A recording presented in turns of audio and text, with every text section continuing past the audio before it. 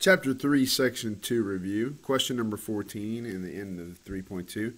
A youth group with 26 members going skiing. Each of the 5 chaperones will drive a van or a sedan.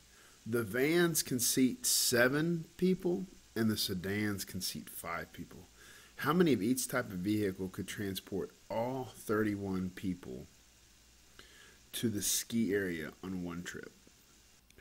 Well, we know we can have sedans or vans, but we don't know how many of each, but we know we have 5 drivers. We also know 5 people fit in each sedan and 7 people fit in each van, and we have a total of 31. So we have 2 equations right now and 2 variables. We could do it a few different ways. Okay, we could just substitute, or we could try to eliminate. So if we're going to, let's just eliminate, multiply the top equation by -5. So that's going to get -5 times s would be -5s. -5 times v would be -5v. And -5 times 5 would be -25.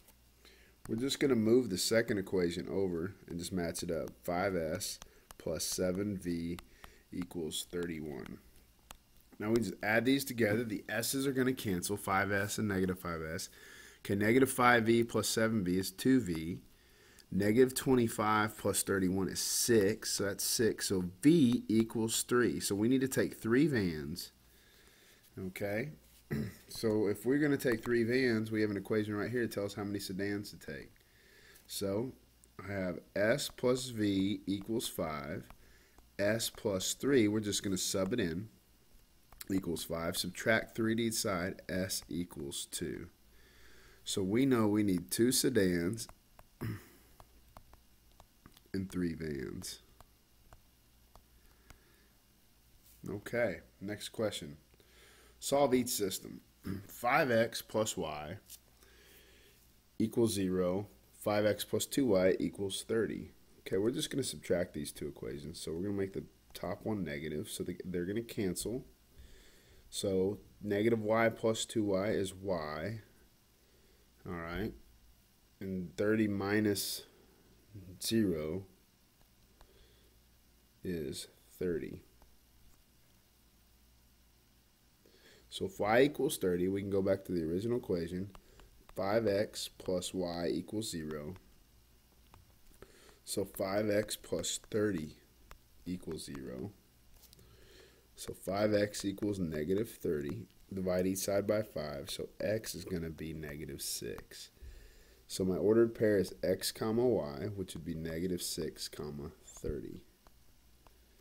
And you can plug those back in to double check to make sure it works. All right, 53. Solve each equation.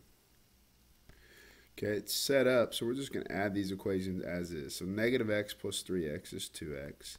The y's cancel. 4 plus 6 is 10. So I've got 2x equals 10. Divide each side by 2.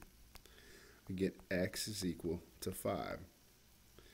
Okay, I'm going to plug it back into the first equation. So I get -5 or -x plus y equals 4. So add 5 to each side. And we get y equals 9.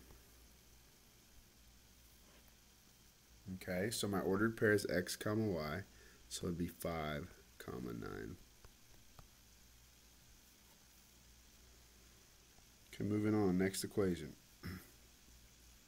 A theater production costs $40,000 plus $2,800 per performance. A sold-out performance brings in $3,675. How many sold-out performances will the production need to break even? Well, the cost of this thing is $40,000 plus $2,800 per performance. Our income, assuming it's sold out, is $3,675 per performance. So to break even, we just need to make our income equal our costs. So that'd be 3675p equals 40,000 plus 2800p. So now we're just going to solve for how many performances we have. So we subtract 2800 each side to get p isolated, and we're going to get 875 times p equals 40,000. We're going to divide each by 875. So 40,000 divided by 875 equals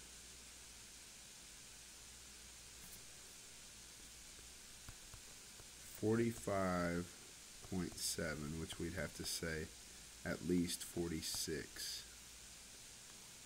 All right.